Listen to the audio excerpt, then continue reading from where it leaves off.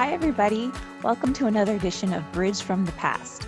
This is Mary Patterson with you once again, and today we are going to be looking at one of my favorite things, satire. Satire is using humor or irony to expose or criticize someone's vices or perhaps their stupidity or naivete. It's basically the older, fancier brother of sarcasm, which is another one of my absolute favorite things. Our visual primary source for today is a satirical look at one of the first great challenges facing the United States on the world stage, the XYZ Affair. To help me decode this, I've brought in the big guns, BRI's content director, Kirk Higgins. Kirk, thank you so much for being with us today. Yeah, thanks for having me on, Mary. Excited to look at some of the satire. Yes, are you ready for some satire? I am. All right, let's dive in. Here is our primary source. So again, this is a satirical look at the XYZ Affair, and this political cartoon is entitled Property Protected à la Françoise from 1798. So à la Françoise means in the French style or in the French manner. And there's a lot going on in this cartoon, but again, the first thing we have to do is just look and make some observations and start forming questions to help us decode this. Kirk, what do you notice? Or what strikes you when you look at this image? Well, my eyes are immediately drawn sort of the group of people standing in front of me who are dressed in sort of outlandish fashions.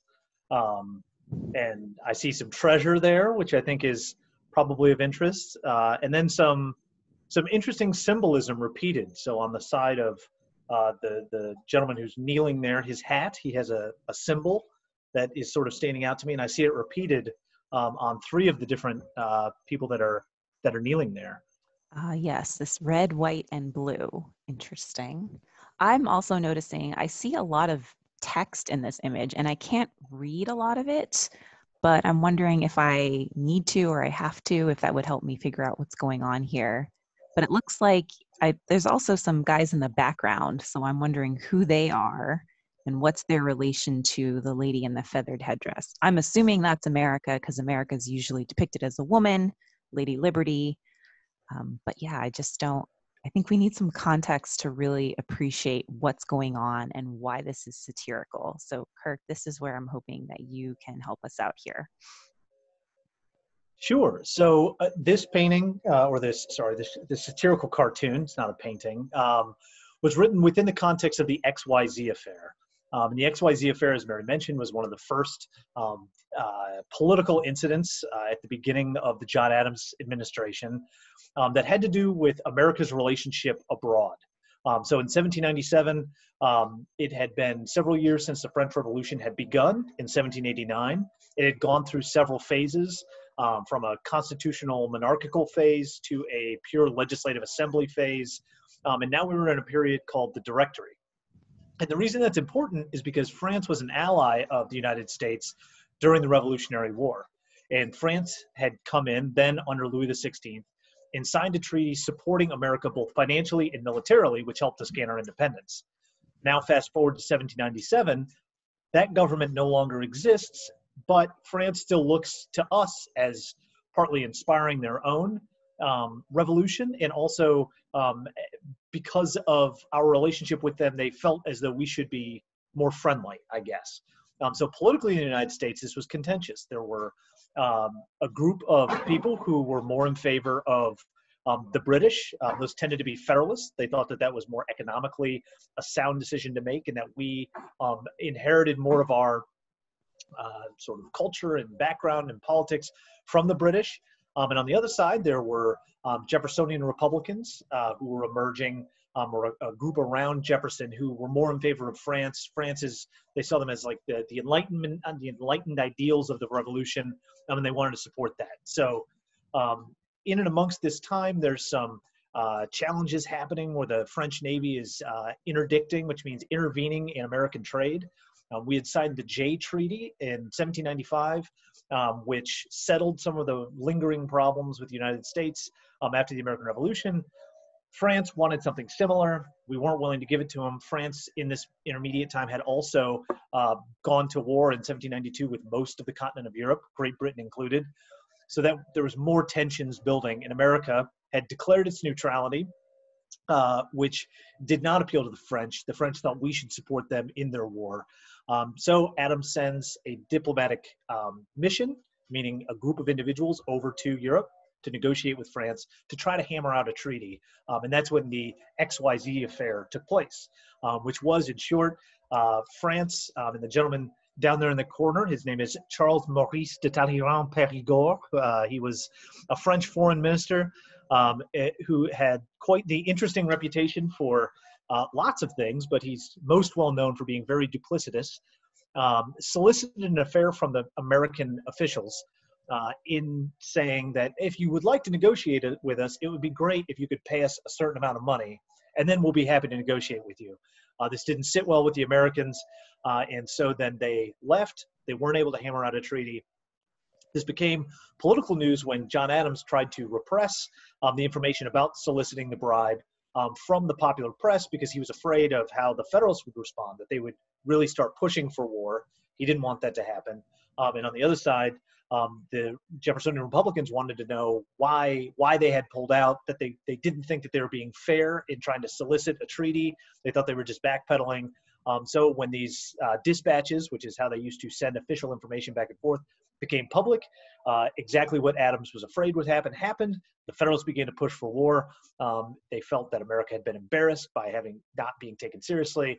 And on the other side, the Jeffersonian Republicans now felt that they couldn't now come to the defense of France, and then they were upset by that. And so you have what results in what was called the quasi-war, which was sort of a state of war with France, but not quite.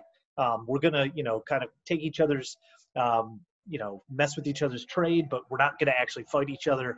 And that went on for another several years. And that, I think, is the context in which this cartoon is printed in. So I hope that helps, Mary. I hope that adds a little bit of context. Yeah, absolutely. So the French Revolution is going on, and it's kind of a mess, right? So that is not the subject of this video, but it's a big mess. The United States is really just a baby country. We're only on our second president, John Adams. He desperately wants to keep us neutral. And this guy Talleyrand, you said his name so beautifully in the bottom here, he's kind of slippery. He basically asked for a bribe, right, from the U.S. delegation. So people find out about it, and they're upset. I think that's right. Fair summary. Okay. So Perfect. Now the other thing we need to look at, the other piece of the puzzle for interpreting this, is who made this and who would have seen it. So this print is actually British. It was published in June of 1798 in London. And this fellow here on the cliff here, he represents, sitting on Shakespeare's cliff, he represents Great Britain. It's a character named John Bull, and you'll see him again and again and again in cartoons, even all the way up into World War I. And it's important to remember, like as you said, France, in the context of the revolution, they are at war with most of continental Europe, including Great Britain. And Great Britain and France have been rivals and fighting since pretty much forever. Now that's a little bit of sarcasm because it's not technically forever, but they really have been fighting on and off since the Middle Ages. So there's some deep bad blood between these two groups. And again, as you said, the French helped the United States in our revolution. So, and this isn't that long after, the United States became its own country. So perhaps Britain still has a little, ire. They're still angry that they lost their North American colonies. So here's where I think we see, Great Britain is kind of making fun of us and perhaps making fun of France because I think that's, we always take an opportunity to do that as Great Britain. You have America, the sole female figure here, and all the guys around her. This is the French. So we have two of the directors from the directory on either side of her. And America is saying, America will not have her rights infringed upon. But if you look at what's happening to America, there's this big treasure sack. The guy is pulling one of her feathers out. He's holding a little purse. It looks like he lifted it off of her. The other guy's kind of turning her head away so she can't see what's going on. They're taking America for a ride, right? Yeah, absolutely. It's exactly what happened kind of in the XYZ affair. And we have this sack that one of the directors is pointing to, says personal plunder of the directory. So that's a direct reference to the bribe that Talleyrand demanded. And over here, we have these two fellows with the red, white, and blue, the tricolor, the symbol of the French Revolution. One of their bags says, oh, I lost it, exported from Portugal and borrowed perforce from Switzerland. And this guy's sword says French argument. So as you said, if France is at war with the entire continent of Europe, it's not just America that's having issues with France. It's kind of everybody. And this seems to imply that everybody is getting robbed by the French.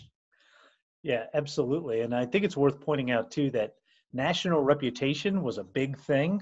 I think it's still probably a big thing, but it was very big, particularly for a new country. And I think this is one of the things that John Adams was really concerned about was how is America being seen on the world stage? And clearly, from this British cartoon, not very seriously. And I think that was also the concern with a bribe being solicited from us.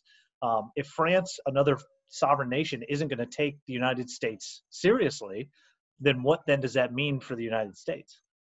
Right. I mean, as again, we're still such a young country that it's almost seems we're setting precedent still at this point. So we need to set a precedent that the United States wants to be taken seriously. We don't want our rights infringed upon, as poor America is saying here.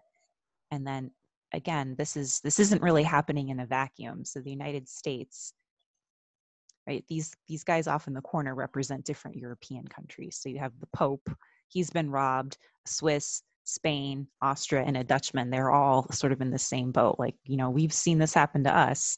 And then John Bull again, off in the corner, kind of taking it all in from the safety across the British Channel or the English Channel. Yeah, you can actually see the English channel in the background. I didn't notice that the first time I was watching, or Yeah. I guess looking at the picture. That's one of the best parts of looking at these images, especially with other people, is you always notice something different, or someone will point something out to you that you didn't see before. So this is definitely some sarcasm. I don't know, perhaps Great Britain is trying to say, we told you so, or this is what you get for allying with France. It's kind of fun to speculate, especially knowing there's all that bad blood between the two countries. But it's a really fascinating print. The XYZ Affair is really interesting episode in early American history. So this is just sort of the tip of the iceberg. And we hope that you learned something. Make sure to check out other videos that BRI offers us. If you learned something, be sure to like the video. And Kirk, thank you so much for joining me today. Thank And you, Mary. It was a lot of fun. yeah, we'll see you guys next time. Take care.